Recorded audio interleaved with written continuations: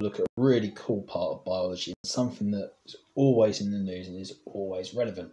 But it's quite difficult to teach from a theoretical point of view because so much can go wrong. And what we're going to do instead is I'm going to run through sort of 4 examples of things that we can do to conserve species. Now, the thing about conservation is when we talk about conservation, what we're trying to do is we're trying to preserve the biodiversity. So we're trying to keep certain species alive that maybe are endangered, but the bigger picture of it tends to be trying to keep ecosystems functioning, stop them turning into monocultures, keeping certain organisms that are probably out of balance a little bit because of human activities and get their populations back on track and their genetic diversity. And the thing with conservation is it is so important because it's not just a moral obligation we have, but there are treatments that we might be able to get for certain diseases from plants that might go extinct as a result of our actions, for example. So there's a large number of factors, and I mean crops, for example, keeping crops functioning, and we look at that when we look at pandas. But there's a lot of really important sort of things that you don't really think about in terms of conservation that mean if we conserve certain species, we actually benefit ourselves. And so let's have a look at a few examples and how we go about protecting them. So this is probably the most common one. It's WWF flagship species, and it's the panda. Now the panda in itself is one of the most useless animals going because it really just does not do very much, right? Its entire lifestyle is, I mean, it's got carnivorous teeth, but it only eats plants that are very low in nutrition, for example. It makes no sense. It's a very, very strange animal evolutionarily. However, the thing with the panda is part of an ecosystem that is being destroyed, which means that if you lose that ecosystem, you lose some very important species, particularly invertebrate species that are quite useful for the local environment for farming and things like that. But if I were to say, here's a bee, I want you to protect it, or even worse, here's an ant, I want this ant protected, most people would just sort of go, oh, I don't really want to protect it. So what you do instead is you get what's called a flagship species, and that's what this is. So a panda is a flagship species, which means that if I protect the panda, all of those other animals that come under it that live in the same ecosystems that are actually important are able to then survive and thrive and keep doing the function that we want them to do. If the panda disappeared, no one would notice, but if the things that the panda's ecosystem rely on disappeared, we would.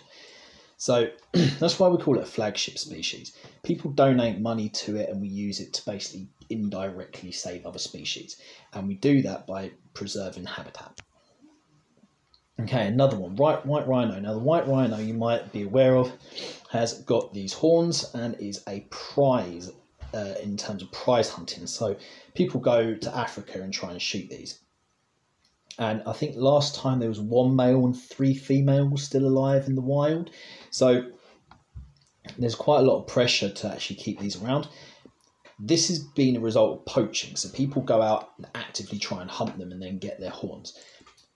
With the white rhino, they've actually, the one male has got bodyguards with it 24/7 to make sure, armed bodyguards to make sure. You can protect individuals. You can also do things like protecting the environment from poaching, so nature reserves and those sorts of things where humans have very limited access. So there's the Serengeti is a good example of this, where they protect areas so that humans can't go in there, so that animals are basically safe from human interaction. So you can conserve the area. You can also do legal things like outlaw the trading of ivory, for example, would be a good method of controlling this. So there are legal ways of doing conservation as well. My personal favourite example is this, the Florida panther. Now, Florida used to be this big marshland, then we started building theme parks and all sorts of things in Florida, and big towns, big cities, and it just destroyed their habitat. And it meant that actually the Florida panthers, so if you think this is sort of Florida, eventually Florida panthers started living in isolated areas, and this panther couldn't get with go over here or over here or over here. So we broke it up. So what we would do is we would create something called a nature corridor, which is like a path, a conserved thin path, which allows organisms to pass between those communities. This is actually something that caused the panda to go endangered as well. So it allows organisms to move between the different communities. And then they can interbreed. Problem with Florida panther is it was way too far gone. So genetically speaking, they were breeding with individuals that were more closely related than you are to your mother or father.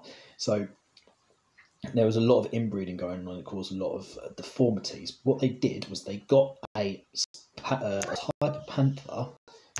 They got a type of panther from Texas, which would be over here, and they flew it in and they bred and they mingled, they mixed up gene pool a bit and gave it a bit more biological diversity. So that is a possibility, but there are lots and lots of risks with this. Lastly, just to sort of remind you, this isn't just animals, so there are plants as well. So this is a spreading bellflower. It's one of the most endangered woodland species of plants. We can actually store the seeds, so we store the seeds for long periods of time, and so that if we want to reintroduce a species, we can then take those seeds and breed them and then introduce them to the wild. Now, this here is a lot easier to do because they don't move around and they're not so affected. They're more predictable. Plants are more predictable to reintroduce into an environment than animals are. And whereas animals can sort of breed out of control, bellflowers don't, or flowers don't necessarily do that because you would only put them in the habitat that they come from anyway.